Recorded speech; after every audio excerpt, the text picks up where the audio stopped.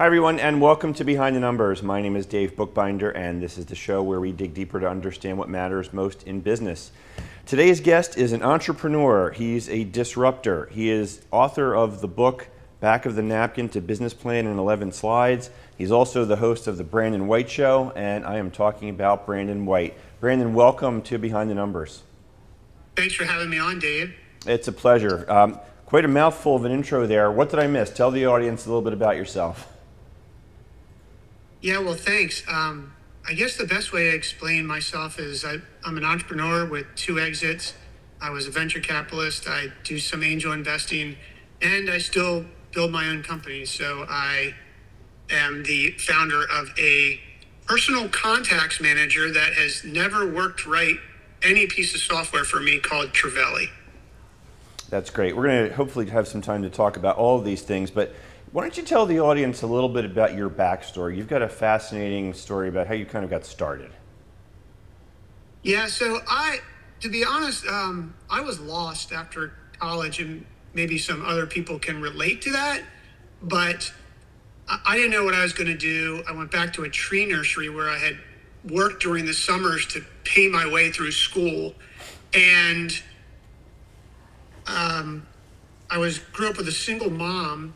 And as a single mom who had sacrificed a lot for my brother and I didn't think she wanted her son. Not that there's anything wrong with working on a tree nursery, but after investing in private schools and pretty expensive college education, I think she wanted me to go do some other things, which she was probably right, and not live at home. So maybe that was the motivation, and I've attributed some other things to it, but maybe she wanted me out of the house. And so she said, hey, you should go back to school. And when you go back to school, you should go get a master's degree. And when you're in school, you're going to be able to there's going to be so much there for you. You're going to have so many opportunities, be exposed to so many things, and not be going to work every morning at 8 o'clock in the morning till 6 o'clock at night and not having time to really figure things out. And I said, okay, well, I think that's a good idea. I went back, I started my master's in psychology, where I got my undergraduate, and I loved psychology, and it was good. And at worst case, I figured I could become a psychologist and charge people by the hour and help some people out and make a good living. But I was a big fisherman, and I was looking for a magazine that targeted fly fishermen and light tackle fishermen. And there wasn't anything like that. There was a general magazine that did like bait fishing and stuff. Not that there's anything wrong with that, but not my type of fishing. And I said, I want to build a magazine. So I went to the local printer in town, who very kindly, through about 50 questions, made me realize that I didn't have enough money with the $800 in my bank account at the time. I didn't know what I was doing, and I would probably fail if I did it. And I thought to myself, all the other things that he said, I wasn't that worried about. Maybe I should have been. It was the $800 in my bank account that I couldn't print my first edition that I was mostly worried about. So I went back, and there was this thing called the internet. This is the 90s. And I thought to myself, well, why can't I just put a magazine online? So I did that. Long and short, as I recruited the best kid I could find out of the computing lab, I got a part-time job working at of all things, spinach farm, one of the biggest in the United States. I was doing financials and just accounting work for them, and I used that money to pay him. And we started off on our journey of putting a very revolutionary, I'm laughing halfway, putting in a magazine on the internet. And we did that, and it got a lot of traction really fast. I figured out how to game the system we had message boards that we actually built back then, and I was 5 people on the message board talking to myself, so it appeared that there was activity. And then I used to read every morning, and there was an article in Time magazine. So for some people listening to this, they'll remember in the beginning of Time magazine, there was basically a mini TechCrunch. And it was, here's what's happening in tech. It was sometimes, Dave, almost only half the page, you might remember. And one week there was a article about Jerry Yang and David Philo, who had started this company called Yahoo, and had just raised, don't quote me the right number, I can remember the article like I'm looking at it right now because it was so impactful in my life. I think it was $1.75 million or something around there from Sequoia Capital. And I looked at the guy who was working with me, and I was like, if they can do it, we can do it. They're just putting a phone book on the internet, basically. And I got a book, drove to Barnes & Noble in Annapolis, Maryland. I'm from Maryland originally. I live in Half Moon Bay, California now, but got a book on how to write a business plan, read the book, wrote a business plan, and sent it to Sequoia Capital. Like, Dave, they should send you a check, right? That obviously no one ever got back to me, but I also wrote to a bunch of other people, one guy in the alumni magazine from where I went to college, which was Washington College on the Eastern Shore of Maryland, which is a small, very good liberal arts school. And it was an article about how he was going to become a venture capitalist and investing and whatever. He's really looking for deal flow. I wrote him. I knew him. He was a senior when I was a freshman, and he was interested. And one day we kept talking, and one day he came back. And you have to realize, Dave, I have no idea how to raise money. Like, I just decided one day that I was going to raise money just because we needed money. I didn't know how else to do it. So to really scale, we got started and we bootstrapped it, but working on a Spanish farm and paying your computer guy, and I knew BASIC from a Commodore 64 and before that VIC-20, like, just wasn't going to cut it. Basically me doing business development, writing articles and coding. So I get an email from this guy. I don't want to say his name just so he doesn't get 5,000 emails. But he said, hey, I met a guy at lunch that I think you should meet. He actually is an investor, and he uses your site. And he said, I didn't tell him who you were just for privacy, but if you're okay with it, I think I should make an introduction. I was like, make the introduction, man. So 3 hours later, I get an email that says, hey, this is Tom. You might, he had just retired. He was one of the original partners from Sequoia Capital. And he's like, hey, this is Tom. You might know my firm, Sequoia. We did companies like Yahoo, Apple, Cisco. Now, Dave, you have to imagine yourself, and listeners, I'm sitting in a house that in Easton, Maryland, on the Maryland's Eastern Shore, that my wife and I scrapped every last penny to buy, which was $108,000 at the time. And you get an email like that, you don't believe that email. Right. Because that often doesn't happen, that a partner from Sequoia Capital shows up on your doorstep. You hope it's going to happen. So I wrote back very nonchalantly, hey, it's so nice to meet you. I attached the business plan.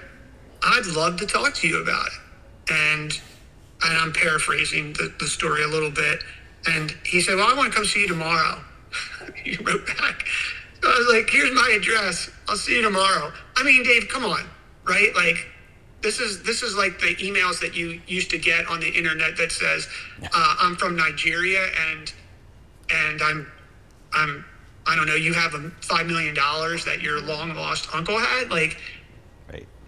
So, I mean, I was prepared, but I didn't really think it was going to happen. And the next day I got a knock at my door and he showed up, and I was surprised, excited. So I let him in my house. It's a very small house. It's like my wife and I had this 1,400 square house for a really long time. And he said, we had some small talk, and he said, well, let's go to the office. I was like, just turned around and started walking upstairs, Dave, because that's where the office was. It was a spare bedroom that I made into an office. So I just turned around and I looked back. He wasn't following me. And I looked down the steps. This is an old East Coast house. And he's like, had this perplexed look on his face. And I was like, come on up. Now, at this point, I'm like, okay, this is pretty much going to be over fast, because he clearly thought that I needed to have a office. So I walked into the spare bedroom, and he doesn't say anything. And he looks around. It's like 10 by 12. And he said, is this all you have? Now, at this point, I'm getting a rush of adrenaline for feeling embarrassed. My temperature of my face went up probably 30 degrees, and I can feel beads of sweat starting on my forehead. So I'm a cool cat. I was like, hey, look, this is it. If you want to see anything else, my partner has a spare bedroom that he converted that he works in. It's like 20 minutes away, but that's it. So I'm really sorry that you drove. He had moved to the East Coast at the time, and he had come from Washington, D.C. to the Eastern Shore, which is, about 90 minutes, maybe a little bit more from the side of town he was from, and maybe 2 hours or so. I said, look, I'm really sorry. I started apologizing. And he just looked at me straight in the eye, and he said, calm down, kid. I thought you were bigger. You look bigger on the internet. I called your number. You have like a phone tree. But don't worry, this is how we found Cisco. And they did. They found Cisco Systems with a husband and wife making routers on the floor. And Sequoia was the only private investor in Cisco prior to going public. So, I still get goosebumps telling that story. And then I said, well, we started talking. We could go to lunch. He does the business plan. He's like, what's your business plan? I said, I sent you the business plan, but, we can go over it. He turns over a placemat. At this place, I don't even know if it's still around, called Washington Street Pub in Easton, Maryland. And he writes down product, market, people, financing. He's like, let's fill this in. And he literally got the pen out of his pocket, and we start writing this business plan. Have a good lunch. I give him the spiel. He folds it up, puts it in his pocket. And I was like, hey, you want to go fishing? And he's like, right now. And I was like, yeah, right now. He's like, yeah, let's go fishing. So I went back. I hooked up the boat, literally.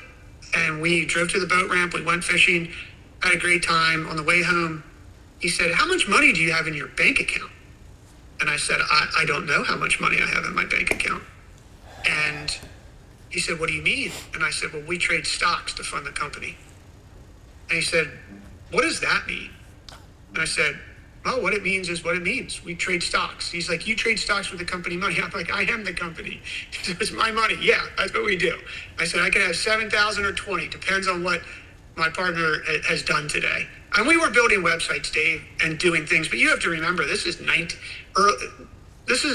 late 90s, not 99 yet, but like 1998, 1999.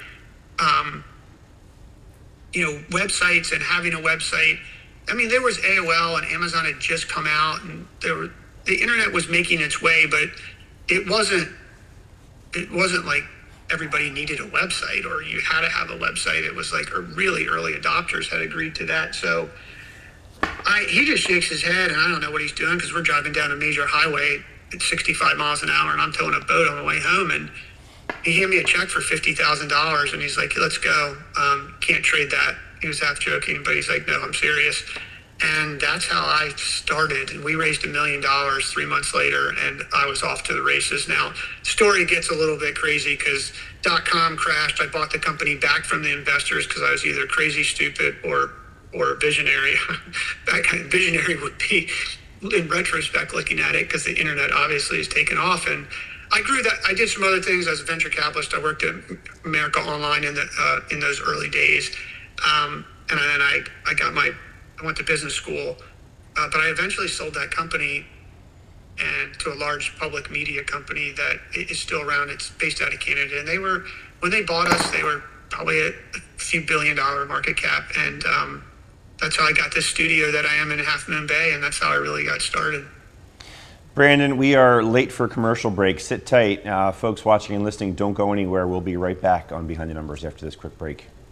Un ataque cerebral puede ser fácil de detectar. Su ser querido no logra hablar o quizás no puede moverse, pero existe otro síntoma de ataque cerebral que muchos de nosotros no vemos. Se llama negligencia espacial y puede ocurrir durante o después de un ataque cerebral, causando movimientos visuales distorsionados. Afortunadamente, existe una solución que utiliza tecnología óptica basada en prismas durante la rehabilitación. Si usted o su ser querido experimenta un ataque cerebral, pregúntele a su doctor sobre la negligencia espacial. Encuentre más información en kesslerfoundation.org. Weeds. I have you surrounded. You just gonna stand there? Or are you gonna take your lawn back? We're gonna take it back. We're gonna take it back. With Scott's Turf Builder Triple Action, it gets 3 jobs done at once.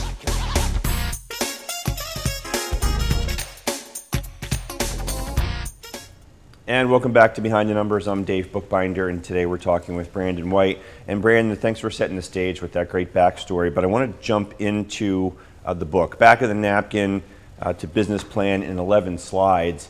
Tell the audience what they're going to learn from that book and what inspired you to write it.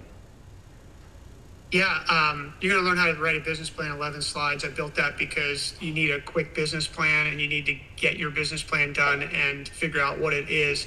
And I wrote exactly what we did in a really easy to comprehend book, mainly because I got tired of repeating myself. I taught a course on it, and I just think that people should be able to, if they have a dream or they have an idea or whatever it is, you got to get that business, you got to write a quick business plan, and then you got to get to work. So I did it in 11 slides. I'm happy to just walk you through those 11 slides really quickly. I'll just give your audience the 11 slides, and you can buy the book. You can listen to my podcast. I have it for free.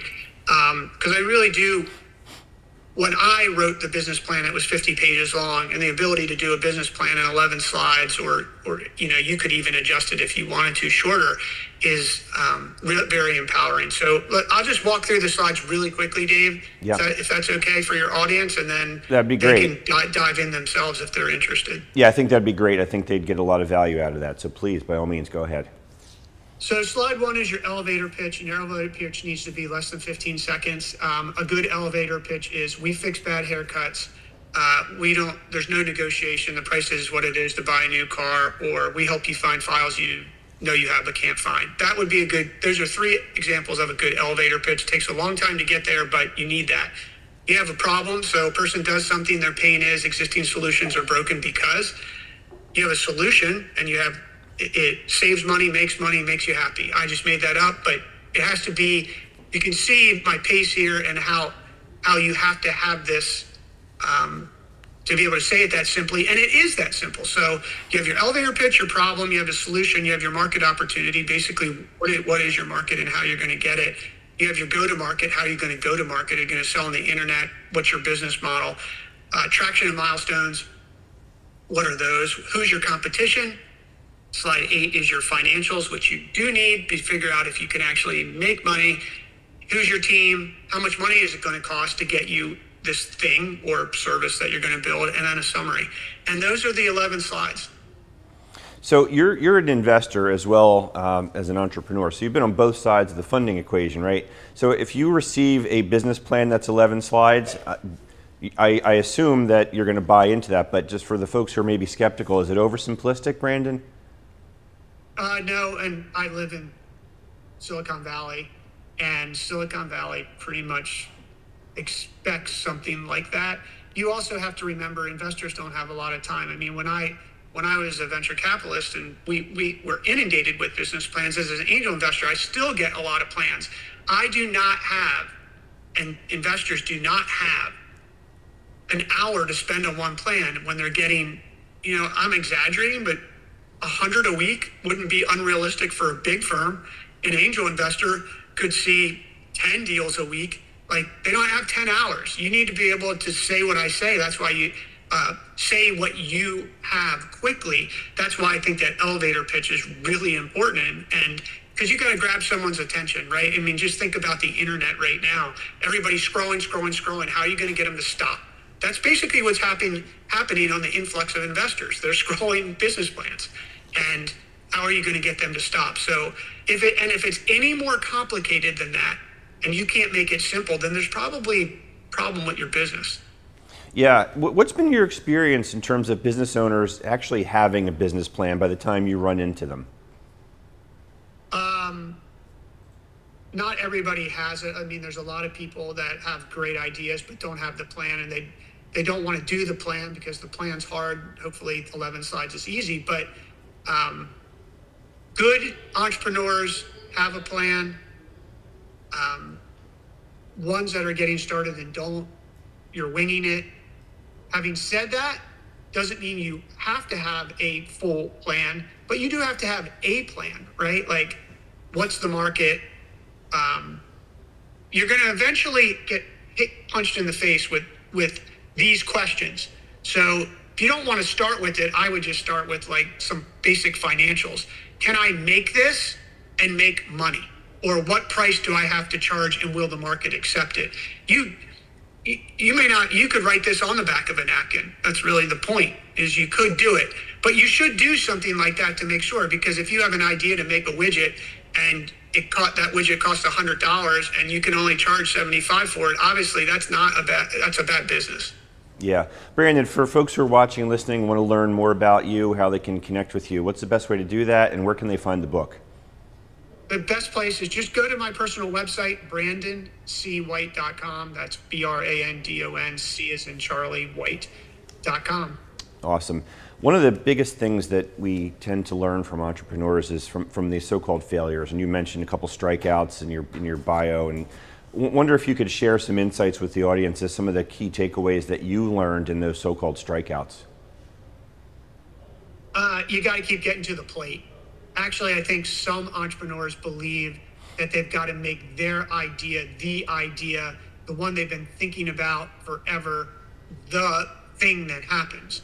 And the thing that I will tell you, which is still hard for me to this day, even with doing Trevally, is if you just listen to the customers, Dave, they will tell you what to build. Now, you need to interpret it, because sometimes they're going to tell you to build things that are edge cases. So you do have to determine that. But in general, if you listen to your customers and you get on customer calls and you spend time in customer service, you're going to figure out how you're doing, what's not working well, and what you should do.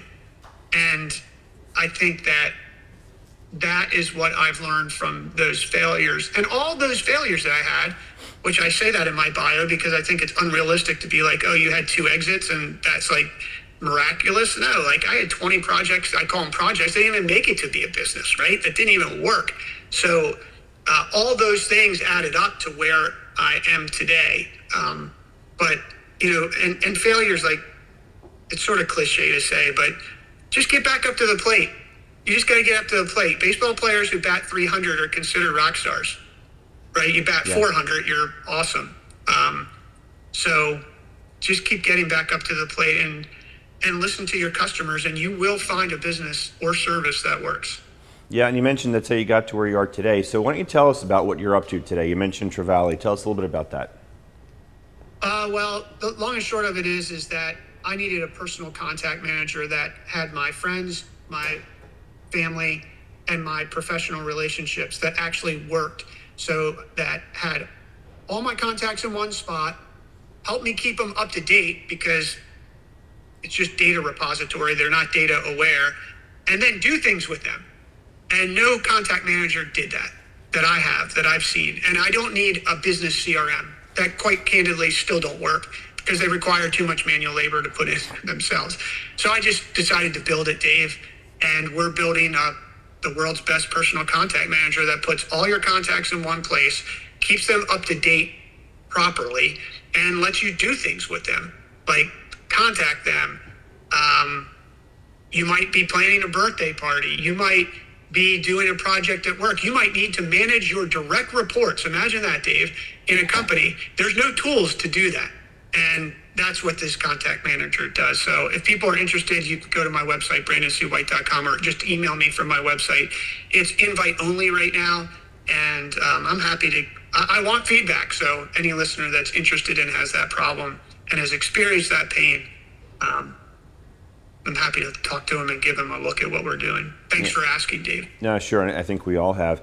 We're getting down to the short strokes here, and there's so many things I want to cover, but I wanted to ask you to put your investor hat back on for a second. And when you're dealing with entrepreneurs who are looking to raise capital, what are the things that you look for that signals it's a good entrepreneur or a good business, and conversely, what are the things that turn you off? Well, the first thing is that you hear a lot of entrepreneurs, Dave, say venture capitalists are evil and they turn me down and blah blah blah. The first thing you need to do is figure out if your business is investable. And what entrepreneurs don't understand is that venture capitalists, if we're using that word, are looking for their business requires them to make 100 times their money on 1 out of 10 deals to make their fund and pay back their investors effectively. So can your company, if I invest $1 million, can you return $100 million to me? And you need to do the math to understand that. And if not, it doesn't mean it's a bad business. It means that it might not be a fit for venture capital. It might be a fit to either borrow money or maybe get some friends and family money. those venture capital deals are like moonshots. You're going to be on a rocket ship. You might have a great company that does $3 million a year and throws off $1 million. I love that business, but a VC isn't going to invest in that business because it doesn't work for their model. But I might personally invest in that business because I'm going to get a dividend because the company's going to throw off cash. So you got to figure out, is your business investable, and what type of investor would fit that profile? And that's sort of the general framework I would offer as advice. Gotcha. Last thing before we bounce, real quick on the Brandon White Show in 60 seconds, what will listeners learn from catching up on the Brandon White Show? I just have really interesting people that we have interesting conversations, Dave. That is everyone. We've had Steve Case, who's the co-founder of AOL. We've had the head of strategy for Google. We've had Navy SEALs. We've had Special Operations Army people, Warthog pilots, professional athletes.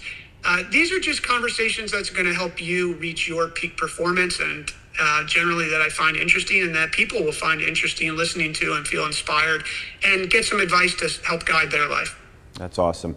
Brandon, unfortunately we are out of time, but I want to thank you so much for joining us today on Behind the Numbers. Dave, thanks for having me. I'm really grateful. It's a pleasure. Thank you. We've been talking with Brandon White today, entrepreneur and disruptor and author of Back of the Napkin to Business Plan in 11 Slides. Definitely check out his podcast, The Brandon White Show. A lot of good stuff going on there. I want to thank the Big Cheese for running the board today. I want to thank you, the audience, for watching and listening. We can't do the show without you.